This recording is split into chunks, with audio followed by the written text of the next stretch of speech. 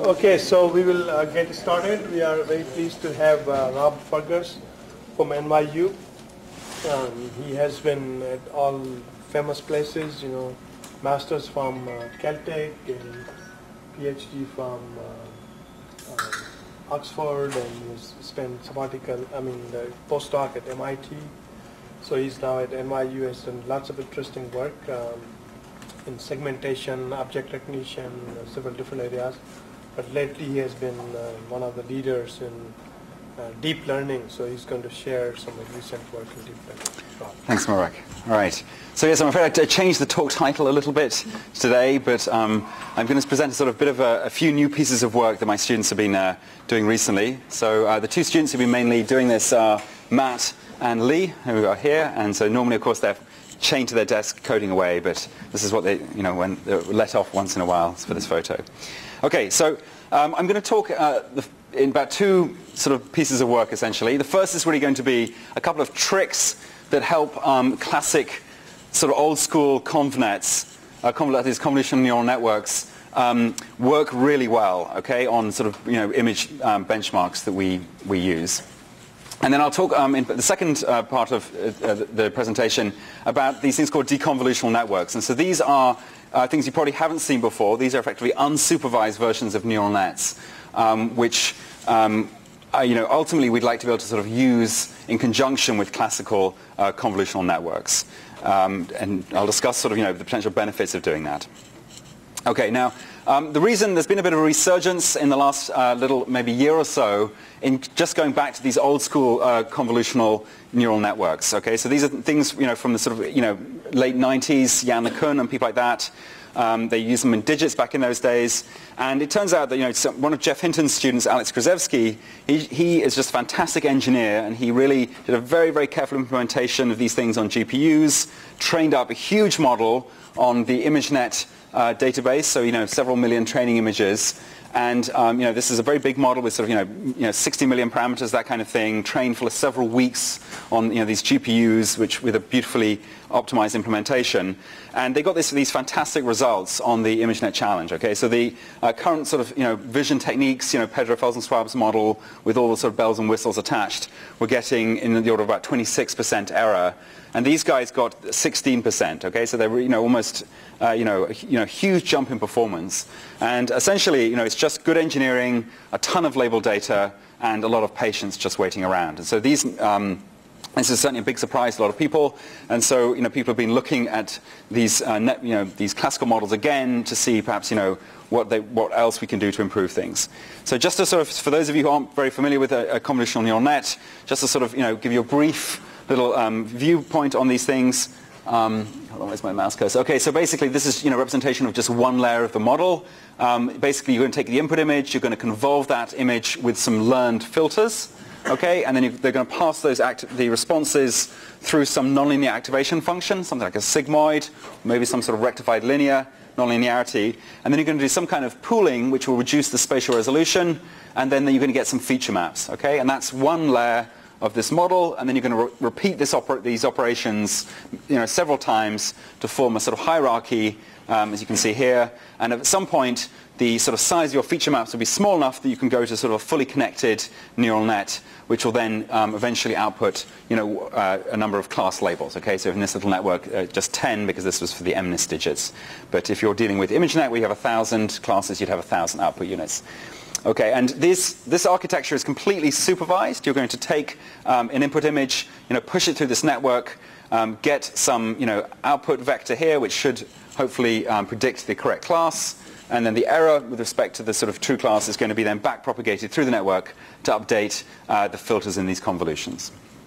Okay, so you can think of this as a purely feed-forward network. You put image in, get label prediction out, and the idea's been around for a while, but people have just sort of made it work better recently. And one of the key ingredients really is the fact that they've been training on these big image data sets. Okay, so in this case it was about 1.2 million images. Another sort of key thing they were doing was to augment each training example by creating sort of flipped versions of it and doing different crops and so on. So really they're boosting up the number of training images effectively to sort of 20 million or something in that ballpark. And this is absolutely crucial for getting any decent performance out of these models. But the sort of remarkable thing about these giant nets is that they still overfit. Okay, so it turns out that in these models there's just a huge number of parameters at these fully connected layers at the top, and there's also a large number of filters in the intermediary layers. Okay, so their network had sort of 8 layers or so, not just 2 or 3 as shown in this figure. And so one of the key things really that Hinton's group did was to come up with a clever way of regularizing these networks. Okay, so that is you have tons of parameters in the model. You want some way of sort of constraining what those parameters can do. Otherwise, they're just going to hopelessly memorize the training examples, even if you have 20 million of them. Okay, and it turns out it's better to sort of have a bigger model and regularize the heck out of it, rather than to have a rather small model and sort of have underfitting going on. Okay, so that's the sort of motivation, is that you want to have this giant model, regularize it somehow, and it'll still hopefully do good things on your test set. So they have Yep. 100 categories? In this particular mission challenge, there were 1,000 categories split across, so basically 1,000 training images per category. Yeah, for 1,000. So they've got a lot of data, but there's 60 million parameters in the model. That's a lot of parameters to deal with. Okay, so one of their key things they came up with was this thing called dropout, which is a rather wacky idea on the face of it. Essentially what they're going to do is to stochastically delete certain units. So for each different training example, at a given layer, they're going to have an output vector of responses, and they just, with a certain probability, they're going to keep that response, or with 1 minus that probability, they're going to just remove it. Okay? And so in other words, instead of, if you have 1,024 units, if P is 0.5, then on average you'll have 512 units actually being non-zero for each, at each exemplar. And so just to see how this is actually applied, here's your little equation. So this, by the way, is applied to the fully connected layers of the network. I'll talk more about what happens in the convolutional cases later on. So you're going to take essentially your input vector, multiply it by your weights, and add your biases. So this is the standard neural net architecture. Pass it through your nonlinear activation function, and then they're going to have this binary mask vector, okay, which is going to be either 0 or 1, and it's just going to simply multiply, do a MATLAB dot multiply by the output of this activation. Okay, and that's going to be the output for the layer. And they're going to draw this dropout mask vector randomly for each different training example that they see. And it turns out that this actually, as we'll discuss in just a few slides, has quite a dramatic effect on the, it really helps the model generalize better. Okay? Effectively what's going on is that you're preventing the units from sort of all collaborating together to predict the right answer. By doing this, you're forcing different groups of units to independently predict the right answer. Okay? And then you end up, I'll show you some equations in a second, basically with a kind of model averaging idea. That you have many different models essentially which independently are trying to predict the class label. So one very simple extension of this that we've just been playing with recently is something called drop connect. So we submitted this to ICML. Essentially what's going to go on here is instead of randomly dropping the output units, you're going to drop connections within each layer. Okay? So instead now of having a sort of a stochastic binary vector that you apply, the output of the activation, it's going to come in here directly on the weight. So you can think of now just you're sort of going to randomly delete weights in the network within each layer. Is that fixed? No, so for each training example, you're going to have a different binary matrix there. So you're going to delete different weights for each different training example. And each time you go, because obviously you're going to do multiple epochs of training. So when you revisit that training example, you'll have a different random matrix. Okay, so I'll talk about the test time in just a second. So this is all at training. So the idea is here you're trying to sort of stop the model going crazy and overfitting at training time. So this is just to show you a little picture to try and get this idea across more easily. What we're assuming is we've got some feature vector X that's come from, say, the convolutional layers of the network. So we're up at the top of the network here where things are fully connected. We're going to essentially, so where's my mouse pointer? Here we go. So here's our, so this is the input, sorry, here, this thing here. These are the other layers of the network beneath, all condensed into one operation, which we're calling the feature extractor. you've got then this input to your fully connected layer V. You push through this, the dense weight matrix, which is effectively dot multiplied by some binary pattern like this, and then that produces a vector of activations, which you pass to the activation function, and that's your output. Okay, and if you're just doing one layer of this, that would then go into a softmax, which would then predict, this would be a C-length vector if you had C classes you were trying to predict. Okay, and this key point is that this binary matrix is being drawn kind of independently for each different training example in each epoch of training.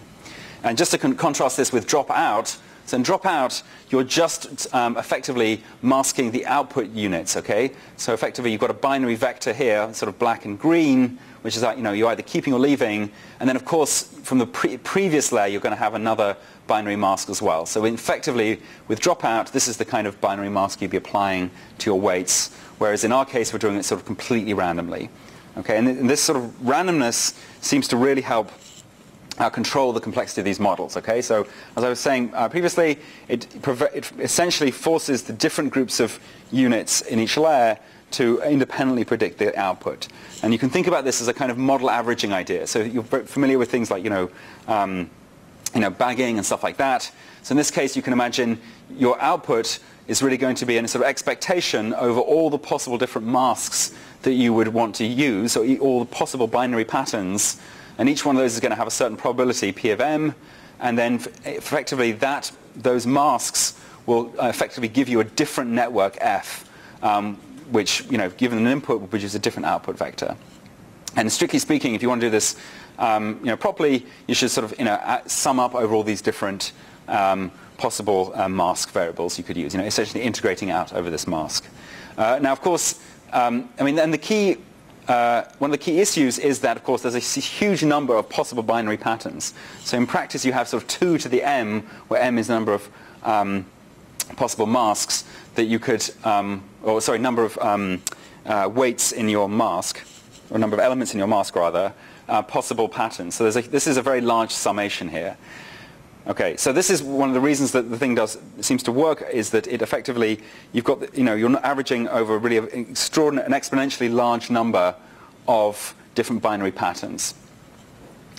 Now, okay, of course, you'd like to be able to compute this sum exactly, but it's going to be intractable to actually do that evaluation of the exponential number. So this mask is different for different examples of same category? Yes, for every different training example, you can have a different mask. So it requires actually some fairly careful implementation, actually, to be able to do this, because you have to rewrite the matrix vector multiplication in your GPU to effectively embed this binary mask that's going to be different for each example. So what I mean, for the same category, why would you want to have a different? Because you want to prevent the network from effectively.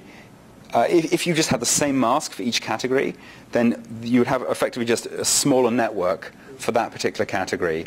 Whereas the idea is you want to actually really, you want the network to be able to share connections between different exemplars. And so if you just use the same mask, you wouldn't have any sharing going on. You would just be effectively locking the, all the exemplars of that class to use the same smaller network. So the key point is you want to have a big network, but just sort of stop it precisely, stop it sort of using all its power to model a given exemplar. So the truth is, I think the explanation is a bit hand-wavy, and this is one of the things that we've been trying to look at a little bit more theoretically. So just before I do that, I just want to say one point. So at test time, what we're going to do is effectively compute some kind of expectation of this quantity, okay, which you can do through sampling. So you're not actually going to try out tons of different patterns and see what happens. You can effectively compute at test time as an approximation to this summation here that you'd really like to compute.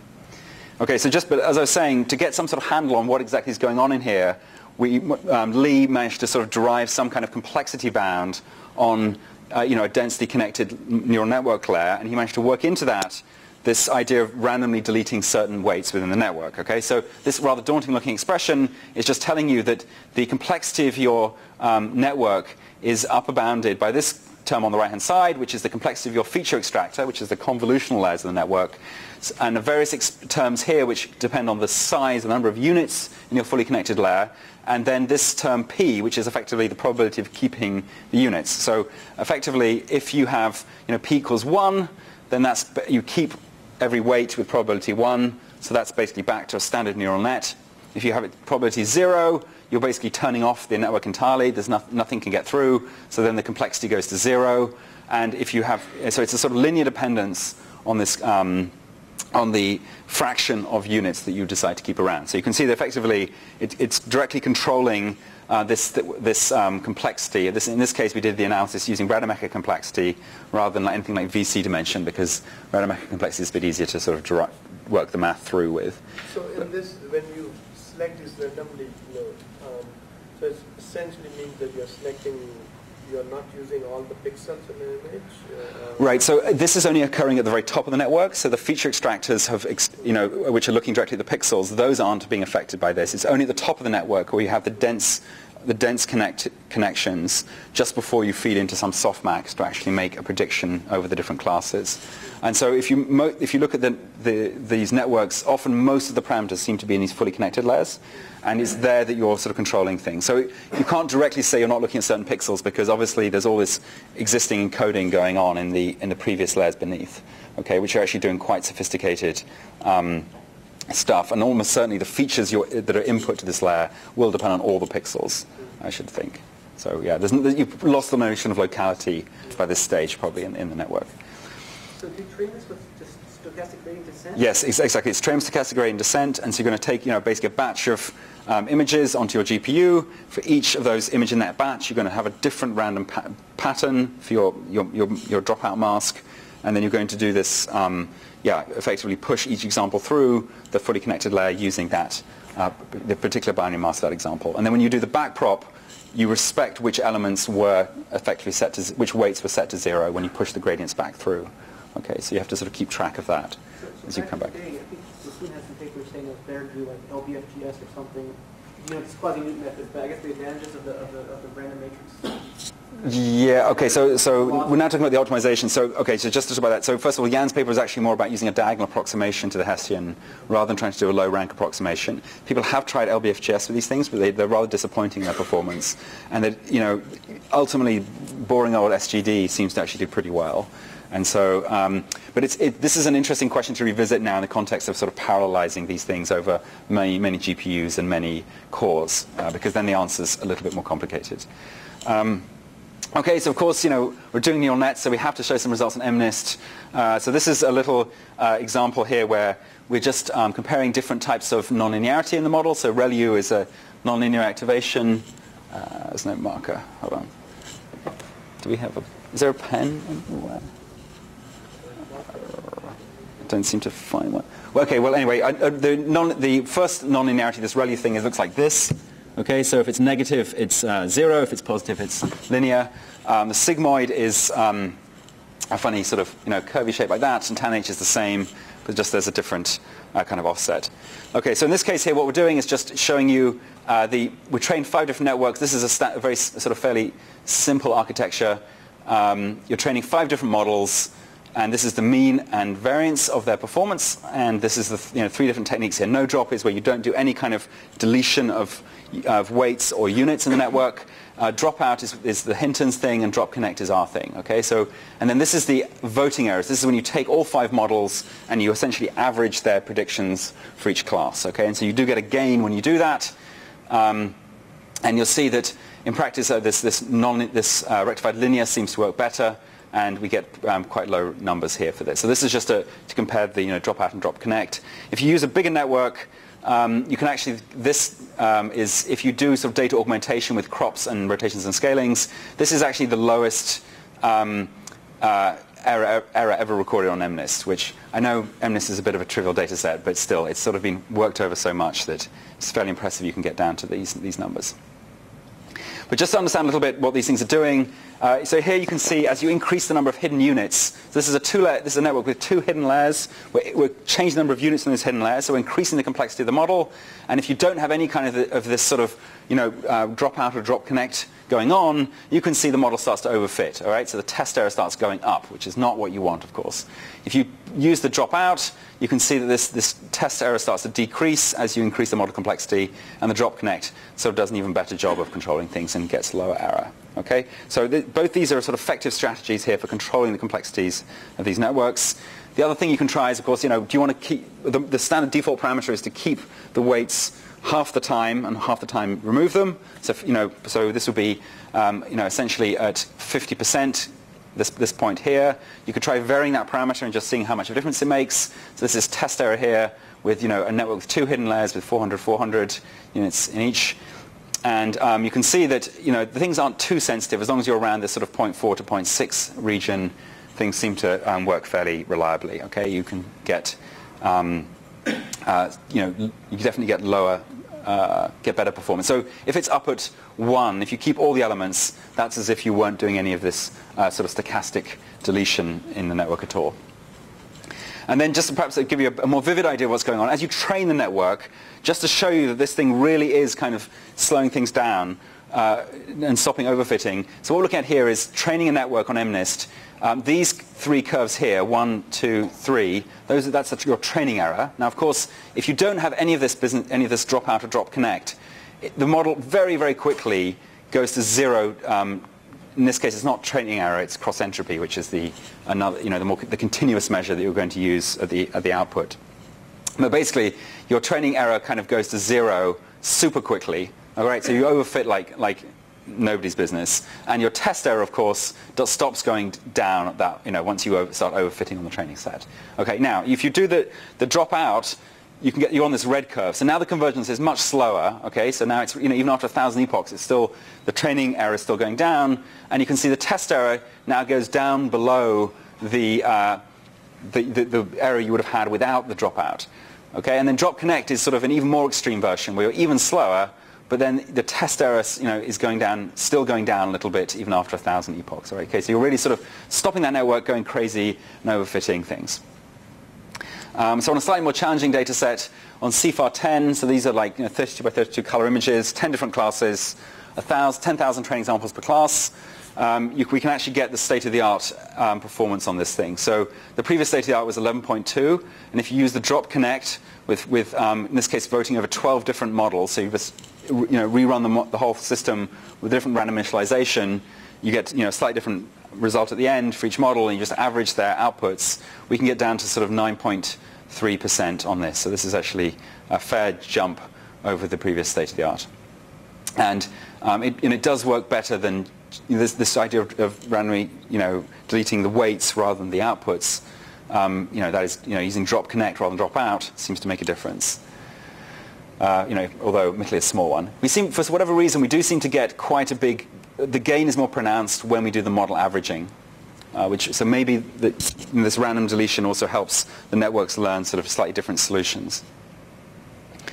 Okay, now one problem with all this, of course, is that this only really applies to the fully connected layers at the top of the network. And what do you do for those convolutional layers in between? Okay, and that's obviously vital for images. We want to be able to learn lots of these, many of these convolutional layers in the network. And the other catch, actually, as I briefly mentioned, is that you do actually need to implement this drop connect idea very carefully on the GPU. It's non-trivial to get this thing to be fast enough to be able to train these big models. So the second little sort of trick that we've been working on is something called stochastic pooling. Okay, and this is a way of regularizing those convolutional layers in the network. So this is something orthogonal to the dropout or drop connect. You can combine the two ideas. Now, and it's super simple, so I can explain it basically in pretty much one slide. All you're going to do is, instead of doing a max or sum in your local pooling region, so and that's what happens in most standard neural nets, you either do max or sum, you're going to do a stochastic selection of the element. Okay, so just to show you a little example, so here's a piece of input image. You've got 2 edges, one bright, one dark. There's your little filter, your convolution filter. You're going to convolve this with the image and pass through nonlinearity. So this is your sort of your activations here. So you can see you get sort of zeros, and there's 2 peaks, one which is a bit bigger than the other because this was a bit darker than this one. And in max pooling, you would just pick the strongest one, this guy here. In sum pooling, you would sort of take an average of these guys, Well, I suppose if it's a sum, you would just add the two things up rather than, you know, dividing through by 9 or whatever. But in stochastic pooling, what you're going to do is to treat this is like a probability map. So you're going to sort of divide here through by the total. So there's your probability map. And you're just going to, you know, stochastically sample an activation from this map. So, for example, you draw, you know, the number and it comes up with 1. So, you know, that will pick the top left element, okay?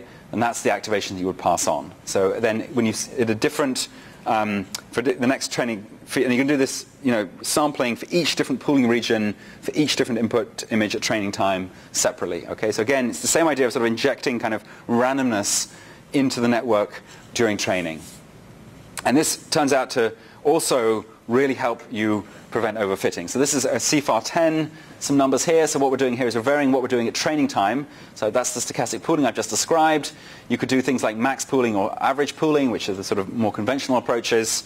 And you'll see that with these ones, your training error is in max pooling is basically 0, so you've overfitted. With average pooling, it gets pretty low. No, it doesn't quite go to 0. When you do the stochastic pooling, the training error never gets down completely to 0.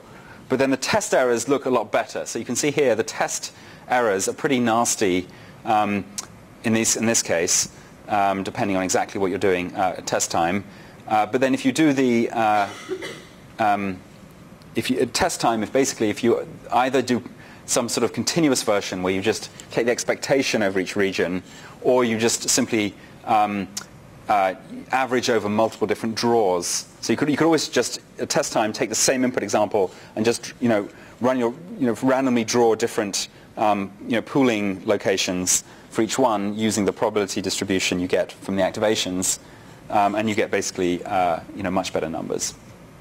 So this is so the key point is at training time you want to have the randomness. At test time you don't want to be random. You basically just want to sort of take the expectation and use that, which is the top row, effectively. Sure.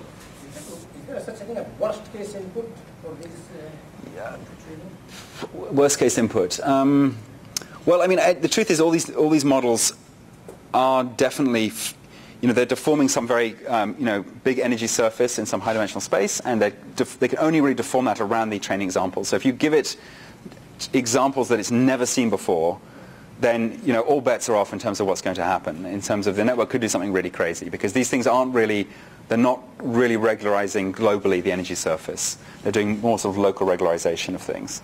So I think, the answer would be if you just pick something that's never seen before, it could do anything. I think so. Right. So then you can do things like you can vary the size of the training set. So if you starve it of labels in your training examples, then you start to see that this stochastic pooling sort of generally fares better. Of course, the training error goes up as you give it fewer labeled examples, but it's overfitting kind of less badly with this idea of stochastic pooling. And then again, this is another plot showing sort of what happens at train and test time. So you can see your max pooling completely overfits at training time, and the test error stops going down. But with the stochastic pooling, you keep improving slowly your training performance, and your test performance keeps going down as well. Okay, so this is what you care about. The solid curve here compared to these two curves, which is the max or the average pooling. So what is the intuition that why would this stuff? Well, one intuition is that when you take, for example, the max, you're throwing away quite a lot of information, right? So in these pooling regions, there may be multiple strong responses, and if you do max, you're just ignoring completely one of them. Okay, you're just picking the strongest one. So the stochastic at least allows the network to look at different. It gives that weaker response to at least have some influence, further on in the network. So that seems like a good idea, and it's. But there's a chance that it will completely select the wrong one. Well, of course, it is done stochastically, right? So if you revisit that same training example, if you locked the weights, so you didn't, of course, you're updating the weights as you train the whole time. But if you just lock the weights, if the activation was very weak, some sort of noise-like thing, then it's going to get selected very rarely compared to the strong activations. But if you had two sort of ones of equal strength, then yes, it's going to be kind of like 50-50 chance of picking each one. So I think that's one possible interpretation. But I think it's also in some sense, it's also the fact you're sort of introducing noise here into the training signal. So that's going to, it prevents the model, if it tries to sort of fit the noise, it's not going to get anywhere, right? So you hope it's, it's a way of sort of stopping the model completely memorizing the training examples. Yeah. So when you're doing stochastic pooling, are you selecting randomly a single element from the activation there, or yes. are you generating a matrix? No. You're picking in this one, you're picking a single element. So in this case here, you pick just that guy, and then he's the one who gets passed. Well, I mean, because you pass on the actual activation, not the normalized probability map. Okay.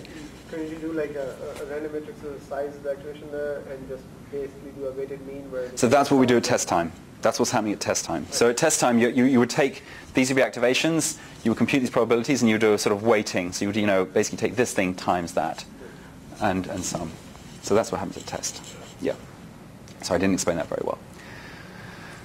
Okay, so I guess well, okay, I'll just start moving a bit faster. So yeah, so this is just some numbers on CFAR 10 and 100, so it seems to work pretty well there.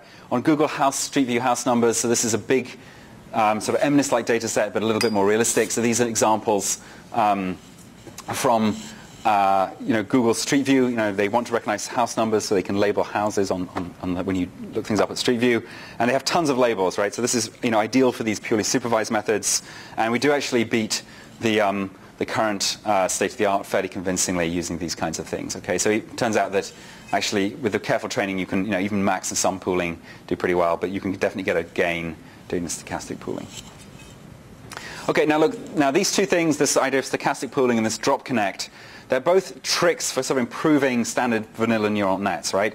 Now, I think this is good for getting impressive numbers, and I was hoping to have some numbers to show you on ImageNet, because we do actually have giant models running on ImageNet, and unfortunately my student went on spring break, so he hasn't been able to give me the numbers, but we are marginally better than Alex's results, we're slightly ahead of the state of the art with these things, but they're not sort of far enough ahead for me to make it worth talking about, I guess, at this point. Although, fingers crossed, they will be a fair bit ahead once sorry? Yeah, well, yeah, I tried that, but he wasn't very popular, so.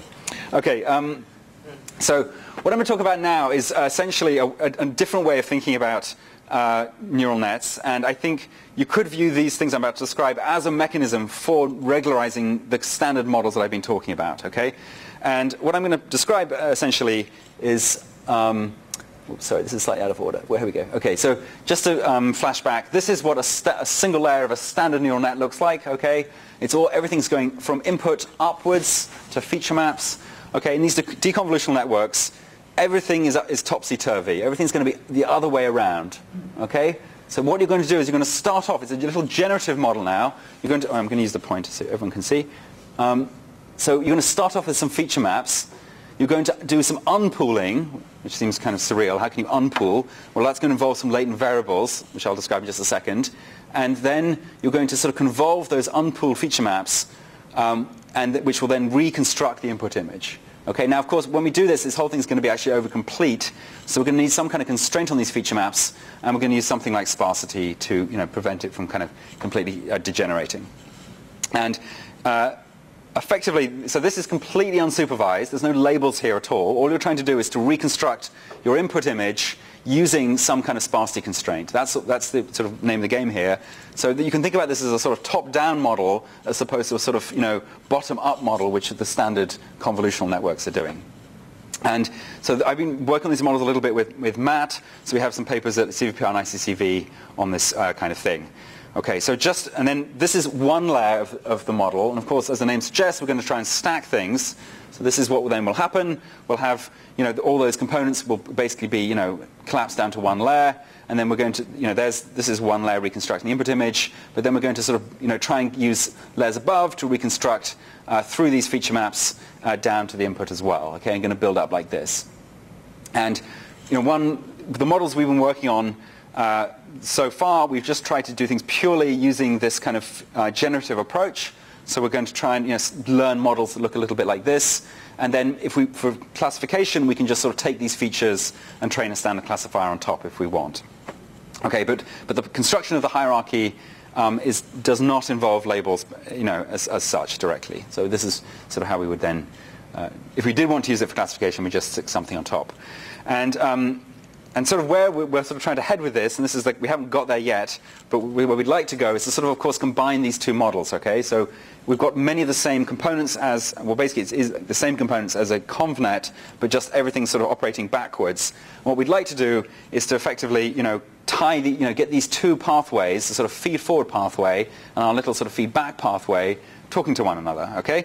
And so the most simple way we could kind of get these things to interact would be to train up unsupervised the deconvnet hierarchy and use those parameters as a kind of initialization for the feed-forward model, okay? That is the convnet, okay? So that would be one way to kind of, start the, stochastic gradient descent in the standard convnet at a sensible location. We could already use features we discovered in an unsupervised fashion. So this is the sort of notion of pre-training that Hinton has been doing with his RBMs and stuff like that. I think, but then a second sort of more exciting thing which I really want to try and do is to actually get these layers to interact with one another. Okay, so the idea is that these layers would have kind of springs, if you like, between them. So this, when you're feeding the features forward, certain features might be inhibited or excited by whatever was going on in this layer here, okay? And then when you train you'd like to train this thing completely jointly so that you're trying to optimize both reconstruction error and some kind of classification error up at the top here as well. So sort of a joint thing, okay? So actually, so Yang, one of Mubarak's students, showed me some similar kind of model. Well, she was using really a generative model that was used in both reconstruction and labels as well. But this is a slightly more ambitious thing where we would try to have these features kind of interacting with one another and train the whole thing sort of simultaneously with all these layers at the same time. Okay, so we haven't got there yet. This is what we'd like to do. What I'm going to spend the remaining time doing is describing briefly this part of the model. Okay, so obviously this one is pretty familiar. You're pretty familiar with, but this one is probably it's a bit more mysterious how this thing would actually work. Okay, so just to do a quick recap, hold on, before I get to this. Basically, this is going to be a sort of hierarchical form of sparse coding. So before I describe that, how it works, let's just take standard vanilla sparse coding, and we're going to be dealing with image patches. So hopefully most of you have seen something like this before.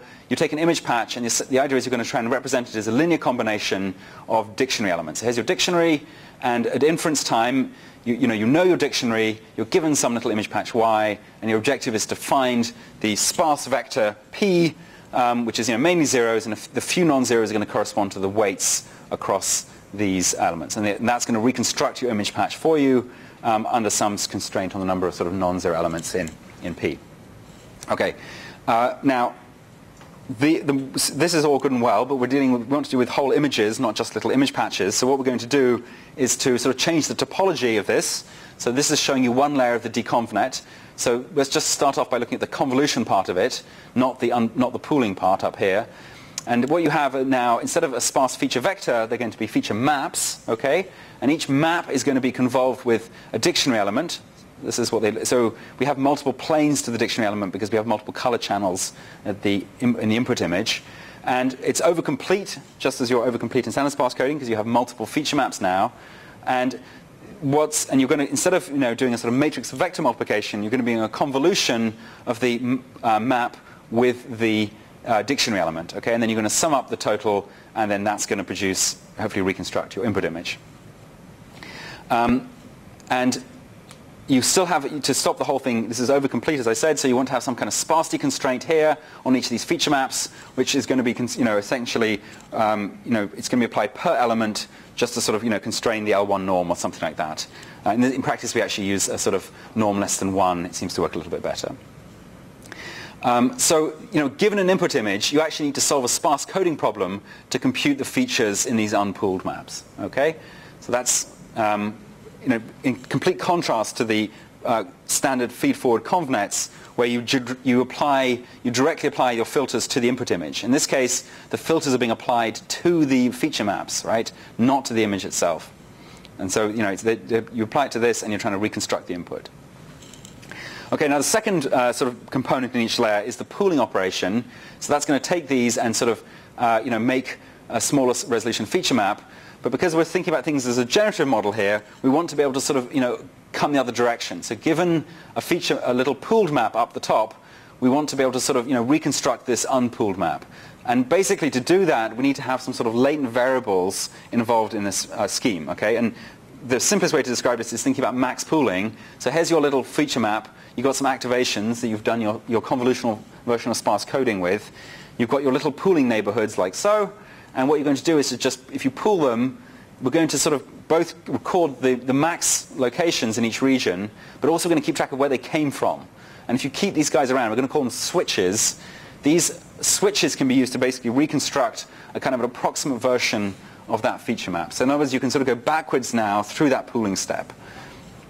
Okay, and so we can write down now just a simple expression for a single layer of the model where you've effectively got some feature maps P, the pooled feature maps, and then you're going to unpool them with switches theta. Hold on, back up here a second, sorry, before I get into this. So this term is the reconstruction. You're trying to reconstruct your input. Here is the sparsity constraint on your feature maps P. There's your input image. Your feature maps are in both terms. You've then got two operations basically to get from the feature maps back down to the image. You've got this unpooling operation where you take your feature map, each feature map K, PK, and you unpool it using certain pooling variables to get the unpooled map ZK, and then you convolve that with your filters and to get back your reconstruction. Okay? So, and then you have a sort of hyperparameter lambda which controls the balance between your reconstruction and sparsity. So just to illustrate which is a latent variable and which is a parameter, so effectively the parameters of your model are going to be the filters, that's your dictionary elements in sparse coding, which are shared across all the images, and then your latent variables are going to be the feature maps and the pooling variables, the things which tell you effectively how you unpool back down to the input. And basically what we're going to do is to sort of on a training time we have to figure out both the red and the green terms, and at test time we know the learned filters, so we can just need to run inference to figure out the red terms in this slide.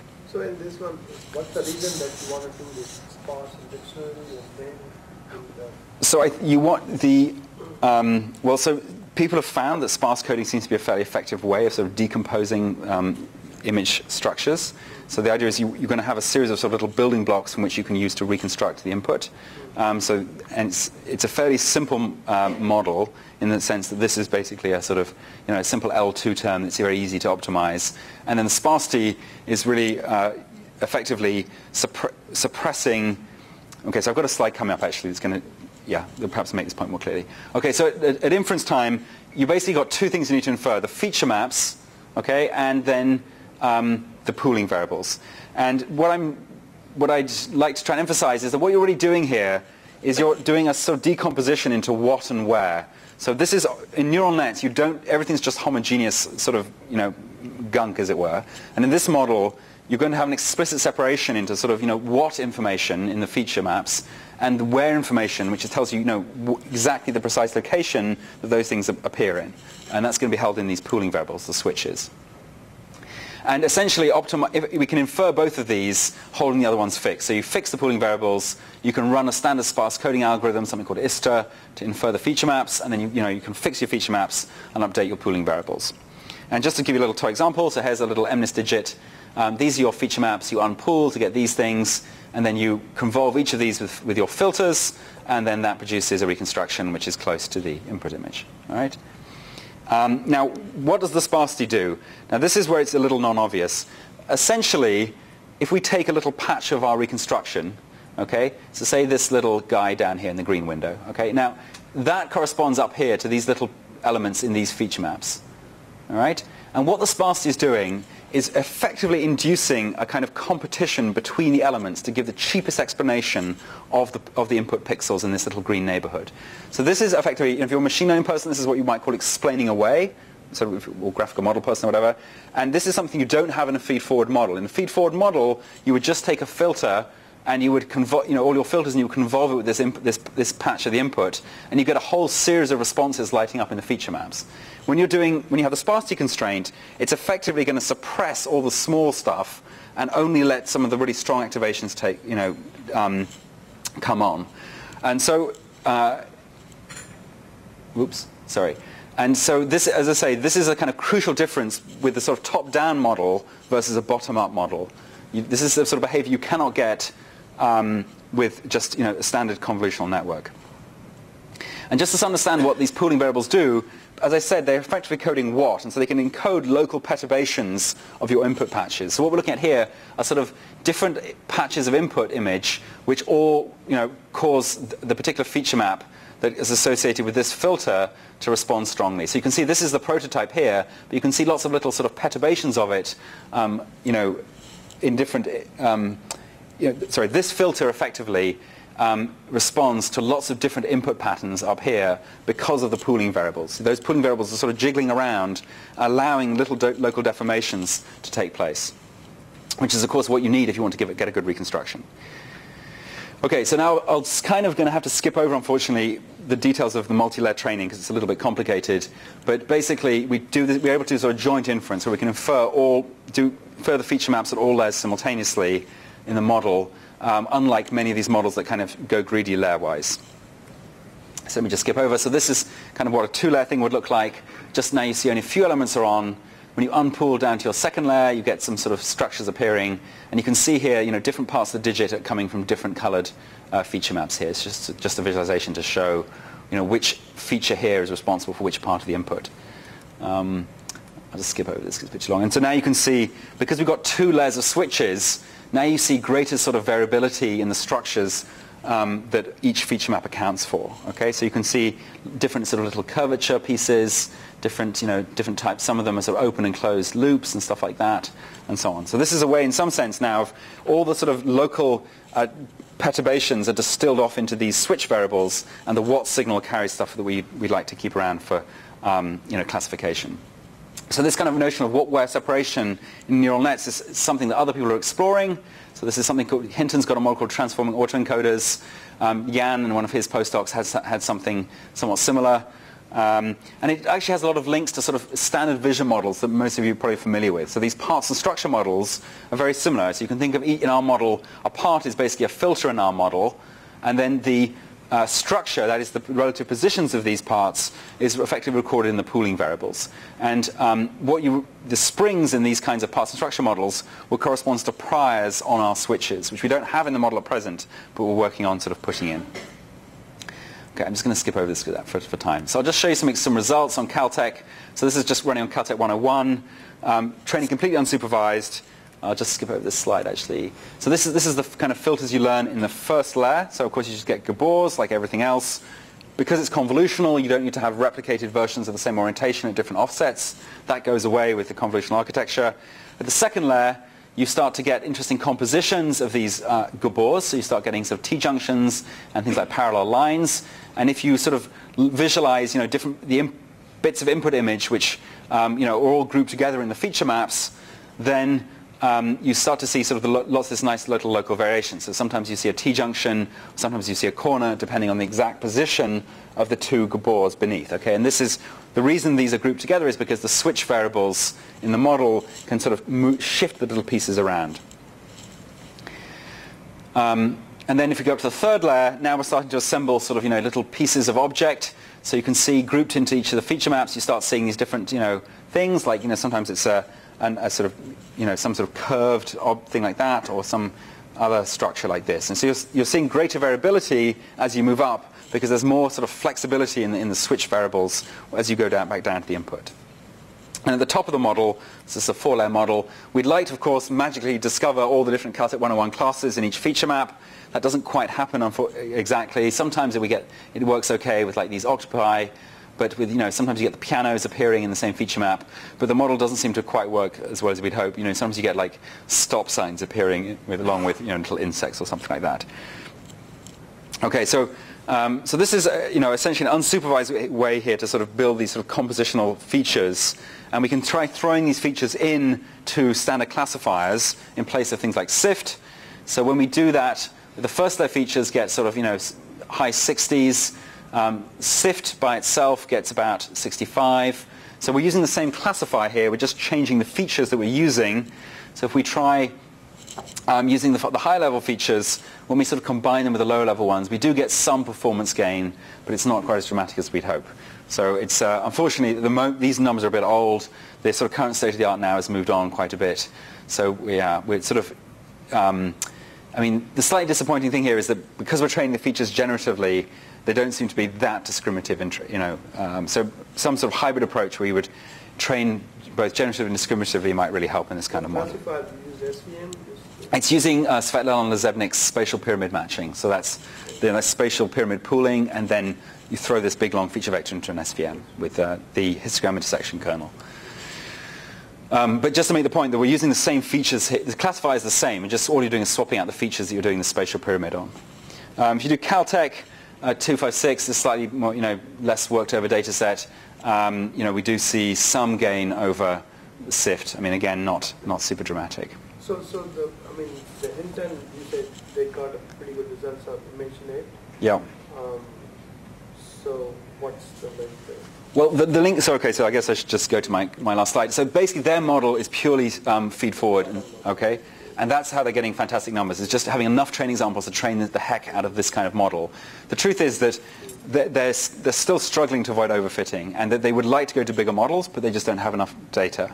And all these tricks with dropout and all this sort of stuff, they help you, but they're not the substitute for really having something like this pathway in there. And that's really what we'd like to do, is to have the deconvnet model kind of controlling the complexity of this guy.